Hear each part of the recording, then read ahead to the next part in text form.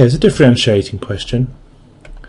We're asked to find what values of x is this function an increasing function.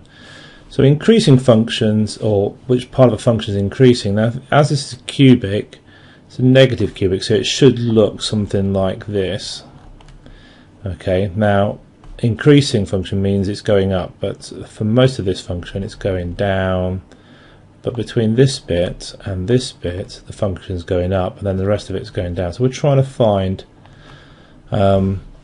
whereabouts in here it's actually increasing, where the gradient is positive of the function. So essentially what we've got to do here is to differentiate it to find the gradient function that tells us what the values are of the gradient.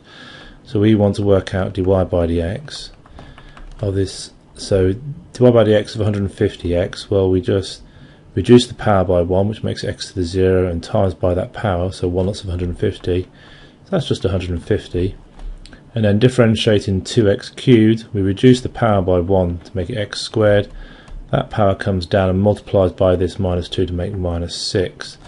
So that's our gradient function, and we want that function, because we want it to be increasing, we want to find out where that is greater than 0, so where it's a positive value. Okay, so it would help if we could factorize this function.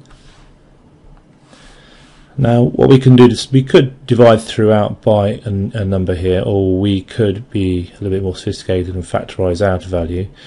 So I could divide throughout by 6, and 6 is into 150 are going to go 25 times,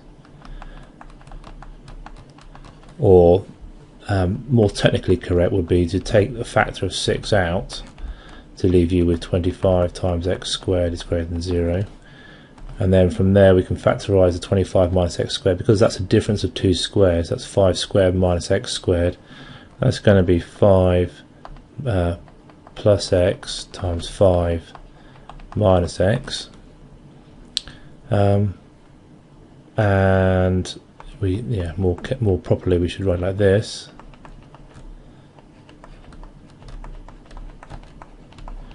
Okay, so we want to find out when that's greater than 0. So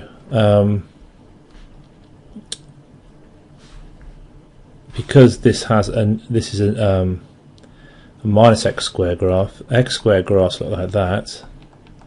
So a minus x squared graph looks like this. Okay, so if we find the two values where it crosses, where it equals 0, which is where these two are equal to 0, so when x equals 5 in this one, and actually let's do it the right way around, where x equals minus 5 in this one, that equals 0, and when x equals 5 in this one, that equals 0. So between minus 5 and 5, this gradient function is bigger than 0. So where x is between minus 5 and 5, then that's a gradient function. Actually, we don't want the equal sign, because when it's equal to 0, that's not an increasing function, that's a stationary point. So we want it between minus 5 and 5.